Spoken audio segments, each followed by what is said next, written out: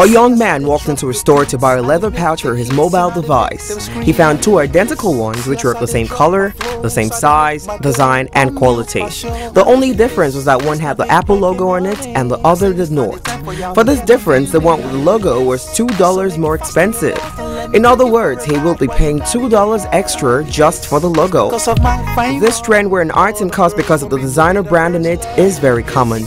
They are referred to as designer label. A designer label generally refers to clothing and other personal accessory items sold under an often prestigious name. Examples include labels such as Kenneth Cole, Gucci, Tommy Hilfiger, Armani, Calvin Klein, Eclectic, Louis Vuitton, Dolce & Gabbana, Prada, Nails and Stitches, Chanel, Miu Miu, and much more. Their names and logos could be found on clothes, perfumes, bags, footwear, jewelry, wristwatches, phones, sunglasses, and much more. A lot of young people are inspired to wear certain labels because of prevailing trend, which could be as a result of prevailing fashion habits or endorsements by their favorite celebrities. My favorite designer label, good old Calvin Klein. Classic. Anytime, anywhere, perfume, handbag, whatever, belt, suits, dinner, red carpet dresses, classic. I actually don't have a favorite designer label. Anything that fits, that looks good, you know. Couple of the known names, Christian or Dior and all of that, but there's really no favorite for me. Do I have a favorite? I wear everything as long as it fits me. Ferragamo, Zara man. I think right now what I'm really feeling is Zara man.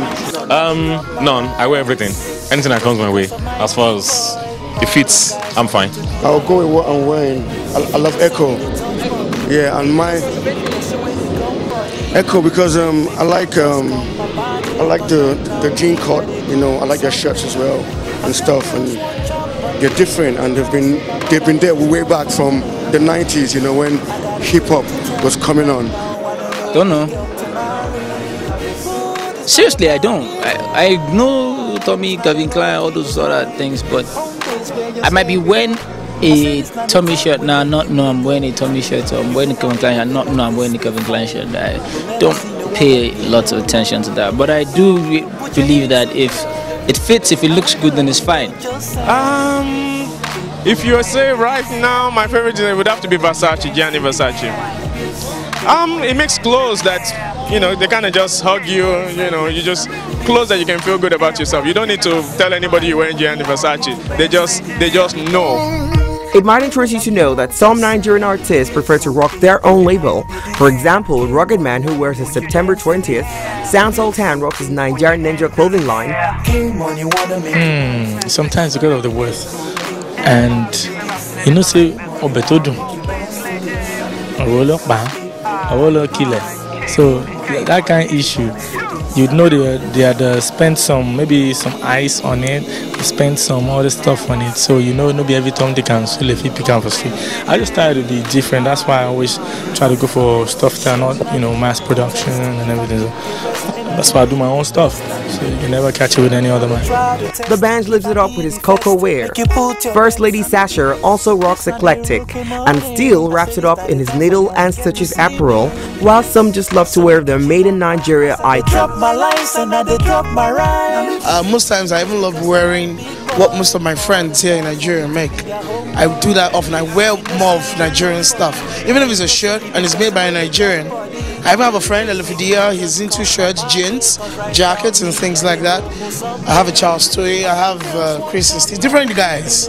You know, that make, some people make t-shirts, some make shirts, some make native outfits, suits. I love Nigerian stuff, so it's not that I have a favorite kind of. There's this young guy in my hood that I wear a lot of his shirts. It makes for the street. It's called Splash. I wear a lot of Splash, and if I have to wear things like this, I actually go for a TM. You know? Entertainer, the band loves to step out in Okunore-made suits, and the host for the 2009 Hip Hop World Awards, Banky W, rocks clothes sense. Olu Maintain is a regular patron of needles and stitches. More and more celebrities are embracing truly Nigerian labels like Emmy Collins, Tesla, Ouch, Clothes Sense, Mai, Dakova, Tiffany Amber, Deola Sego, ZZ Carter, Remy Lagos, Moody, and Sophisticate. We spoke to some local label owners to find out if designer items are really worth their price or people are just paying more to show off their logo and live it up. What me I'm after particularly about is the finishing of the outfit that matters most time, but most Nigerians want to pay for the label. It's what a designer chooses, it's a name at which a designer chooses to identify his products or clothing line with. They give you a price, okay, this is the fixed price for it, pay 100,000 for your life. Who are you? Are you Prada?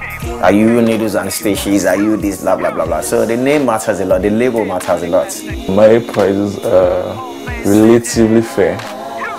But then again, some particular items are expensive because, just like I said, it depends on the inputs put into that particular clothing line or clothing item that really determines the price. And I think also location matters too. It depends on where you're located, where you're producing from, the cost of production. Basically, it does depend, just like I said, it depends on the input put into the particular outfit or line. So next time you see your favorite entertainer step on the red carpet or hit the stage to perform, he might just be wearing an Oswald Bolton jacket or Clothes Sense shirt, or wearing an Ouch tie or a pair of pants by Mai. Oh, the ladies? Don't be surprised if the gown you're dying for was made by Zizi or Deola Sego. What are you still looking for shopping in Paris and London? You can sure live it up the Ninja style.